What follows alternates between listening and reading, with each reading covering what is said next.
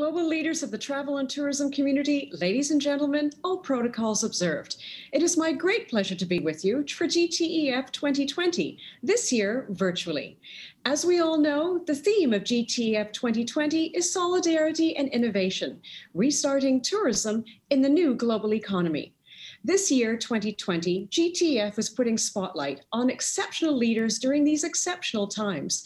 Leaders who are not only navigating the challenges of COVID-19 on their impacting business results, but also looking at how they are working to support frontliners in their local communities. To that end, I am honored to have with me for this interview, Daryl Ng. He is the Deputy Chairman of the Sino Group.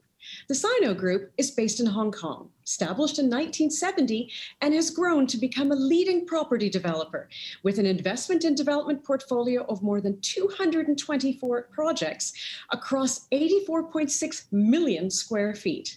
Their core businesses encompass development of residential properties, offices, industrial and real estate properties, as well as the sale and investment in Hong Kong, mainland, Singapore, and Australia. Widely diversified, the group comprises private companies owned by the Ng family, as well as listed companies. Daryl, I'm honored to have you with me. Thank you for joining us. Thank you, Anita. I'm curious to understand, the pandemic has no doubt had a tremendously detrimental impact on the tourism industry. What are your thoughts on how the industry will move forward? And is there anything positive that you believe can be coming from this crisis? Thank you, Anita. First of all, huge thanks to Pansy for including me in this forum. Really appreciate it. I believe that more dialogue and communication is so important, especially this year. Recently, we have seen numbers from China. The numbers from China looks very promising. The airline-related businesses, the hotel-related businesses, they seem to be delivering strong numbers the last 2-3 months. So that is quite promising. Cities like Singapore, Hong Kong, Macau, even Maldives, who really rely on international travel, we have seen huge challenges for these cities this year. So the thing is, obviously we have businesses in Singapore and Hong Kong. The hotel sector has been hit, and it has been very, very challenging.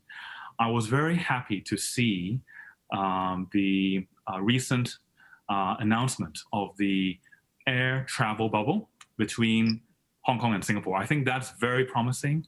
We were all looking for it. Unfortunately, it's been postponed, but I really believe that when the air travel bubble between Hong Kong and Singapore is resumed, then that will also lead to more travel bubbles within the region and hopefully around the world. And that is the first important step for rebuilding the global travel. The other point that I think we have all learned through this year's COVID crisis is that we hope that the government leaders around the world can really discuss and work together now to discuss that what's going to happen in several years' time when there's another virus crisis like COVID. Because in the last 30, 40 years, we have seen strong viruses such as MERS, swine flu, H1N1, avian flu, to name a few. And these viruses occur every several years. So this is the first year that global travel has really been shut down completely. We in the travel industry really hope that there's enough preparation, dialogue, and planning that is done now, such that when a virus crisis like this hit again, the governments around the world are already prepared in terms of having a plan that saves lives, but also sustains livelihoods. Daryl, you make such interesting points there. And I love that you're emphasizing that this year has been a pause for us all to course correct and make sure that when we reopen the world and we restart the global economy, we do it in a way that's responsible.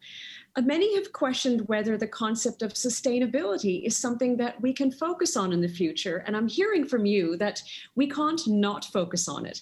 I'd love to understand from you, responsible tourism, a critical way in which the world can restart tourism, needs to be brought to life. But what in your mind is responsible tourism? And are you seeing some new trends and new opportunities opening up as the new world of tourism opens up? Please. Thank you, Anita. That's a very long question. So I'd like to share that, first of all, we're working really hard at the Sino group and of course our subsidiaries on tackling climate change. How do we do that? We definitely have to have a more sustainable business operations. So we've set targets for ourselves. And this was in 2012. In 2012, we set a target. By 2020, we wanted to reduce our carbon footprint by 15%.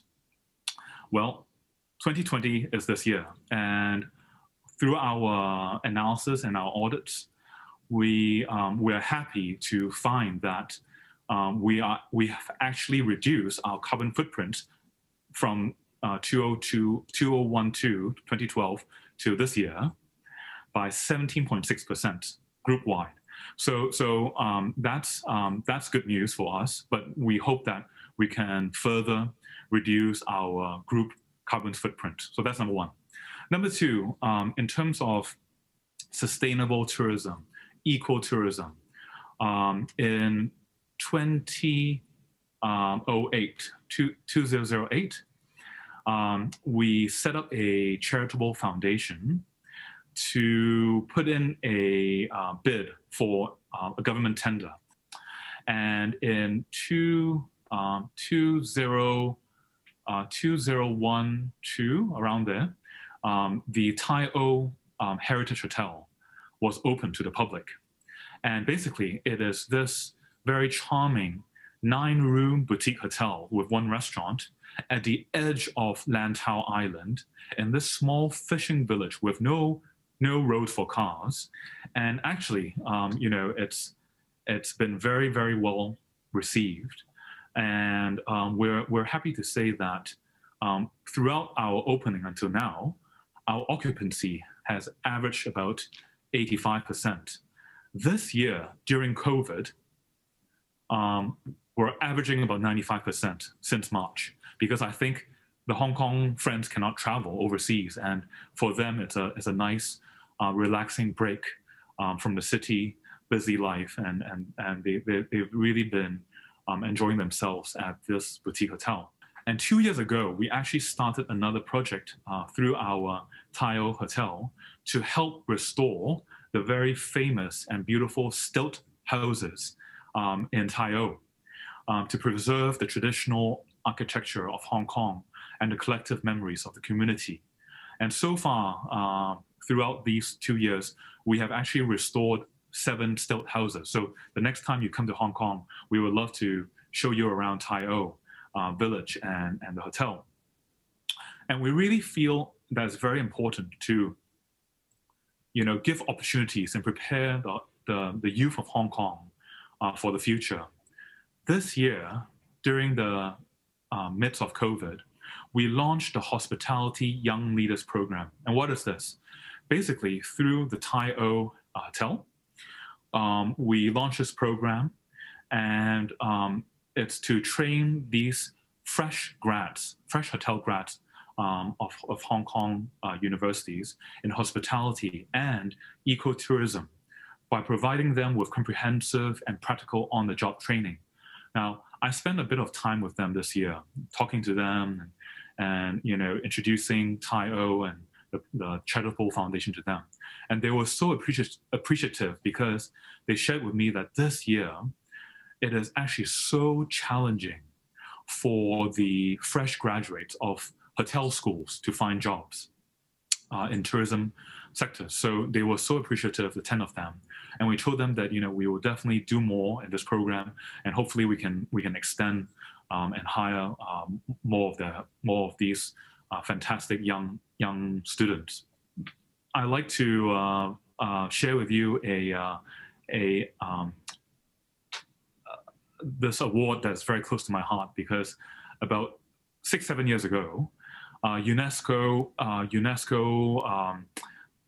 they came to Hong Kong and we had meetings with them, and they actually worked with us. They really came to understand what was happening with Tayo, and several years ago, they awarded us with the UNESCO Award of Merit for cultural heritage conservation. And we were so happy and overjoyed because this made us the first hotel in Hong Kong to get the UNESCO award. So thank you, Anita. I must say, Daryl, I'm loving talking to you, because clearly you're not just a leader in tourism, you're a guardian angel in tourism. So much of our sector is about preserving and celebrating cultures. And it's so lovely to hear that you've been so busy despite the pandemic, keeping momentum going in a way that's even getting the next generation of people working in our industry excited and keeping them hopeful about what is potential for them in the future of tourism. Building on that, as we know, solidarity and innovation and reshaping tourism for the new global economy is at the heart of GTEF 2020. And GTEF always gets the theme right. They always understand how to bring the best minds together to really be creative and innovative. You've spoken very much about how geographical areas, when developing tourism, can work so beautifully when it comes to developing hospitality projects, especially projects that, as you've just said, maintain a protection, a preservation, and a promotion of historical areas that have every right to continue to be celebrated in the future. Can you share with me what role innovation has played in all of this work that you've been doing? Thank you, Anita. Well, number one, you're too kind, so thank you very much. I think regarding innovation, I like to quote a remark that a government friend of mine told me last year when we were talking about tourism in general. He said to me, tourism is education with no classrooms. It is marketing with no words. It's diplomacy with no meetings, politics with no slogans, and industry with no smoking chimneys.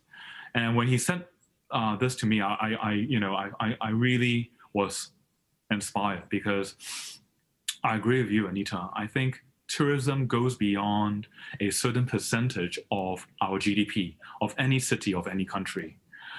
Tourism connects people. It allows different communities and different people of different countries to understand each other. They bring so much joy and memories, even to the layman. They create positive reinforcements for the next generation when they're traveling with their elders or their families to a new country. I mean, for me, all these things are intangible in terms of GDP, but it's so important to build a better world with more harmonious communities. And so I'm very excited to share that actually next year in late 2021, we're very excited to bring our Fulton brand to Hong Kong for the first time, and to a very special place in Hong Kong called the Ocean Park. And so we've been working very hard and working very closely with the Ocean Park colleagues and the Hong Kong government officials, because the Ocean Park colleagues and the Hong Kong government officials, they have this revitalization plan for Ocean Park, as well as the whole Aberdeen area. And I'm not sure whether you know Hong Kong well, but Aberdeen's Chinese name is actually 香港仔. 香港仔 is actually Little Hong Kong, 香港仔, Little Hong Kong. And there's a lot of heritage and history in Aberdeen, in that district. And so we're very excited, because as we're working with Ocean Park and the Hong Kong government, we find that what we've been doing in Singapore and Sydney through our Fulton brand, we're also extending that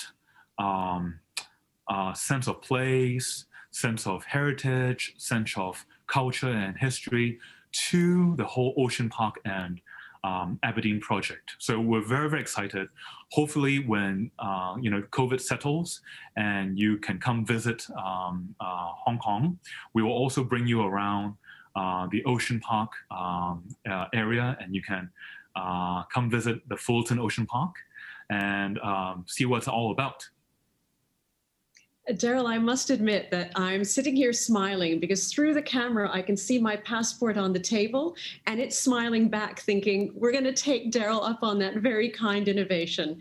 Sir, it has been such a joy speaking with you today, and I'm so grateful that you've been a part of GTEF 2020.